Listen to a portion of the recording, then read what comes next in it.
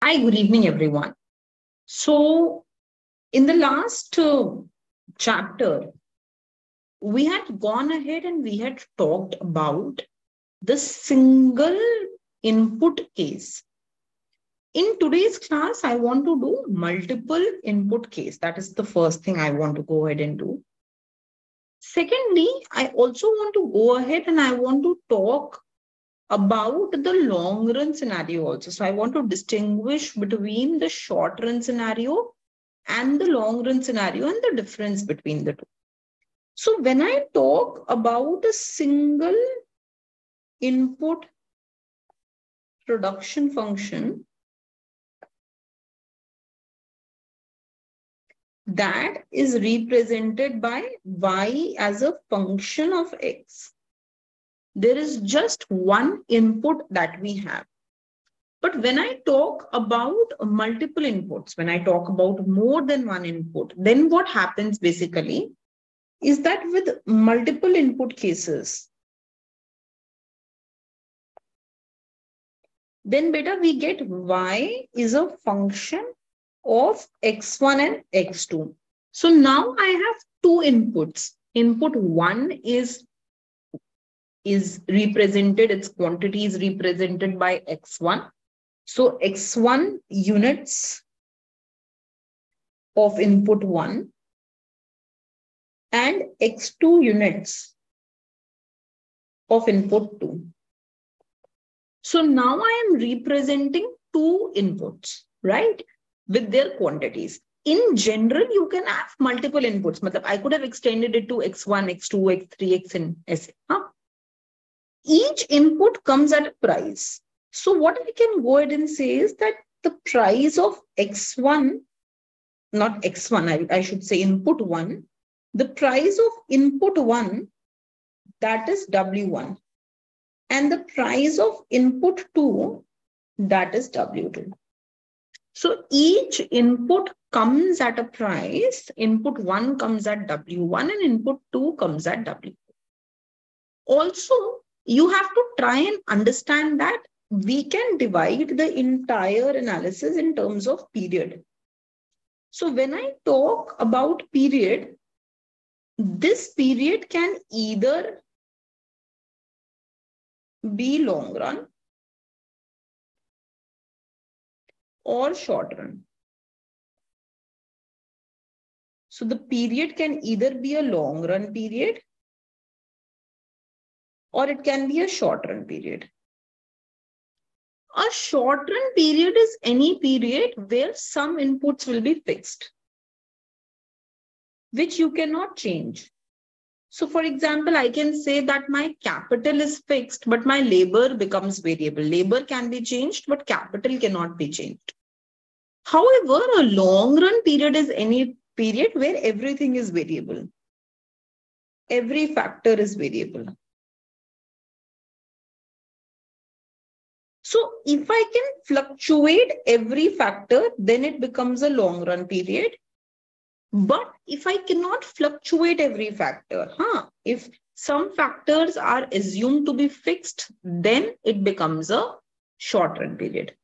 Now, there's a statement that was made by Keynes, and that was known as the long run is misleading to, so he was not a long run believer. If you go to macroeconomics, you will see that classicals were long run believer कि long run में सबको employment मिल जाएगी, everybody will be employed. Long run में unemployment natural level पे होगी. So the classicals were the one who always believed in the long run scenario, but not Keynes.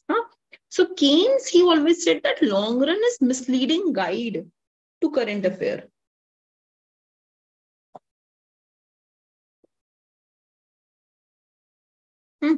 So he said that in the long run, everyone is dead. We are all dead. In the long run,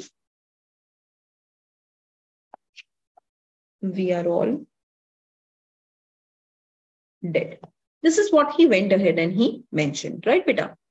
So he was not a believer of the long run, by the way, just mentioning the statement. Okay. So now we want to go ahead and we want to talk about the long run. क्यों long run की मैं बात कर रही हूँ? Because let's say that my production function is y is equal to x1 comma x2. So beta, if it is a short run period, then some of the inputs cannot be changed. So ऐसा भी तो हो सकता है that if I say input 1 is say variable and input 2, let's say, is fixed, then I will not be able to change this. Take an example. So if I say y is equal to a, k, l, say k is capital and it is fixed at k bar units. So when k is fixed, then suppose this k bar is 20. Suppose a is 1. So my y will be 20 into L. So y will only be affected by L. As you will increase L, y will increase. Okay. So this is a short run production function that output is affected by labor. So I take labor here, I take output here, and I get a curve. In this case, it is a straight line. It could have been L square. In that case, you could have got like this. It could have been root of L. जो economics बोलती है, वो बोलती है it should be concave. So it should be like this. समझे? So try and understand that my production function in short run, where output is only a function of one of the inputs. एक ही input से affect होगा. But in the long run, both my inputs can fluctuate. So if I say y is equal to KL, then K fluctuates and L also fluctuates. So both capital and labor are variable. अब समझो बात को. If I keep K at 10 and L at 10, my output will be 10. If I keep K at 20 and L at 10, my output will be 20 into 10, 200. That means as I will fluctuate the amount of K and L, my Y will keep fluctuating. So in that sense, it should become a three-dimensional figure. Capital, labor, output. So capital 10, labor 10 should give me an output of 100. Capital 10, labor 20 should give me an output of 200. So it will become a three-dimensional figure, just like we did in indifference curve. Now it is very difficult to work with 3D figures. So हम क्या करेंगे बेटा? We will go ahead and we will hold output constant. So we will ask, what are the different combinations